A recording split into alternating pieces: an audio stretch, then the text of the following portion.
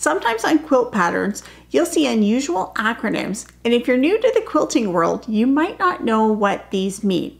One common one is WOF, and you might see this in cutting instructions like cut a 4.5 inch strip WOF or a 2.5 inch strip WOF.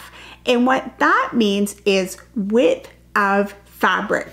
So when fabric comes on the bolt and you get it off the bolt, it is normally 40, 42, somewhere in that ballpark of width. So when you buy your half yard or yard of fabric, they measured this way, cut the yard. And so this is the width of fabric. So when you're cutting strips and it says width of fabric, it means in the way that you purchased it at the store, it came off the bolt, you're cutting your strips that long.